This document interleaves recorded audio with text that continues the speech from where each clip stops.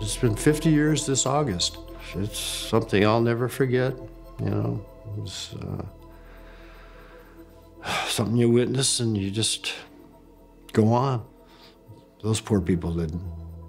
Their lives were ended young. They were young. All of them were young. In their 20s, I think they were all in their 20s.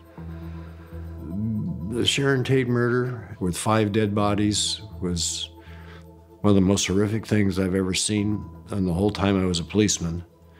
And nothing compares to it, to that murder scene.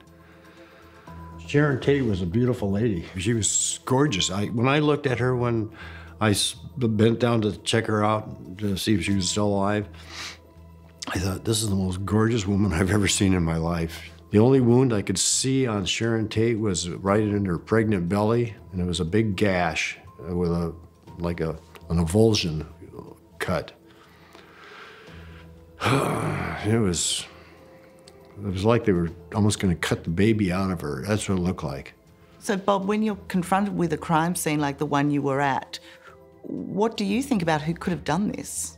I was thinking there's somebody and people wanted to kill these people awful bad.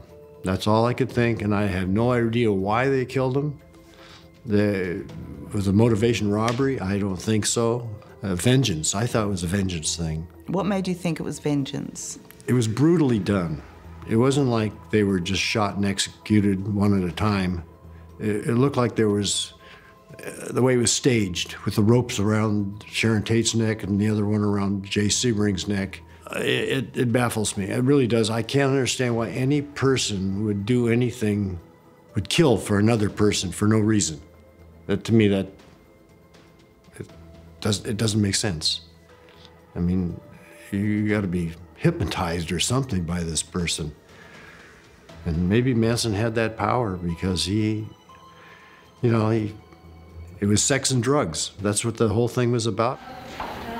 At the time, I thought a man did all this killing when I was walking through the crime scene. I would have never suspected a woman doing killing people like the way they was butchered, basically, and they were butchered. Hello, I'm Tara Brown. Thanks for watching. To keep up with the latest from 60 Minutes Australia, make sure you subscribe to our channel.